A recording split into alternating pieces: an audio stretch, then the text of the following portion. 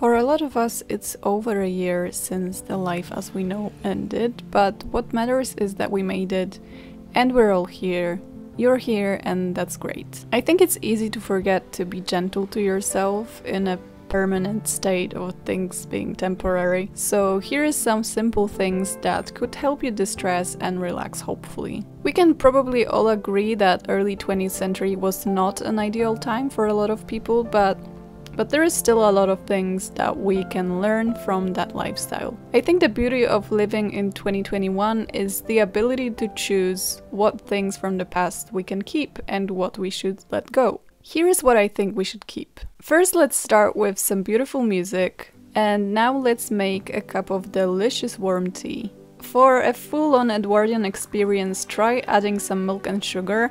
I like mine with milk and honey, as it turns a regular cup of tea into a full-on dessert. And have a look at how the milk creates those beautiful patterns after being poured into tea.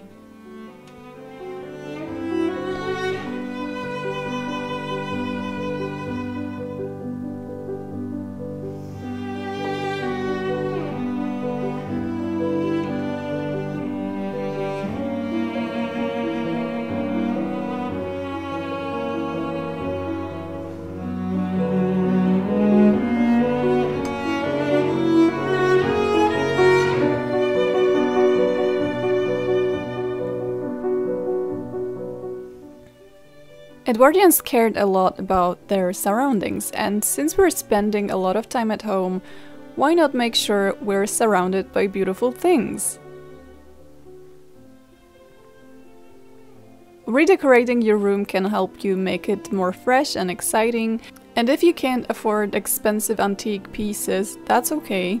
How about printing out some beautiful pictures, or picking up branches and flowers at the park to dry them and use them as decoration?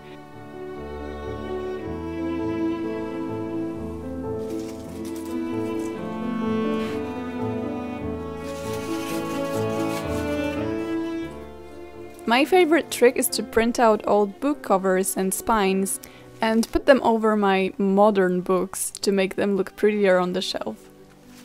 We don't get to experience a lot of art nowadays, and I feel like Edwardian lives were full of it.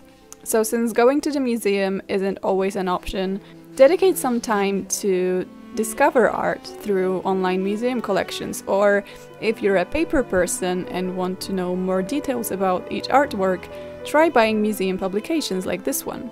And when you're done, why not express yourself creatively by making some art yourself? Edwardian ladies spent a lot of their time perfecting their skills. If you're not an artsy person but still like to create beautiful things, how about some crafts? There is all sorts of embroidery and sewing tutorials on YouTube waiting to be discovered. If you're feeling Edwardian inspired, you can try whitework. All this manual, repetitive work seems pretty dull, but it's actually very calming and relaxing.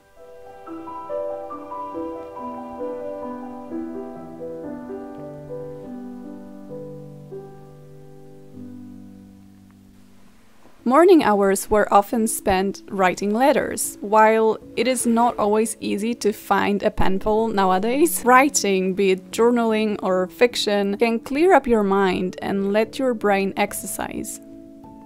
Here is a short kitty break, especially for those of you who don't have any pets. Feel free to pet the screen. By the way, do you ever wonder if cats dream of humans?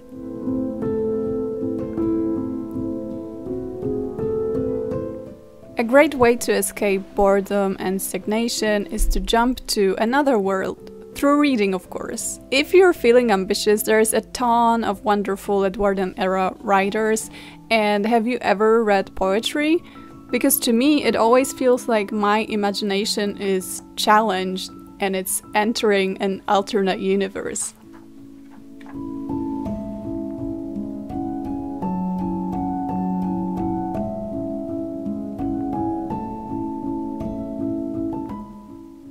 If you want something to keep you calm and relaxed, I suggest children's literature from that time.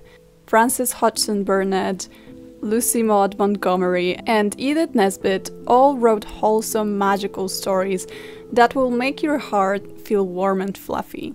And I speak from experience.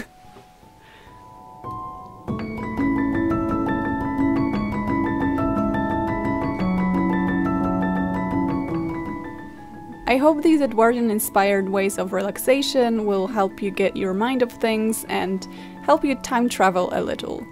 So that's all, and see you next time!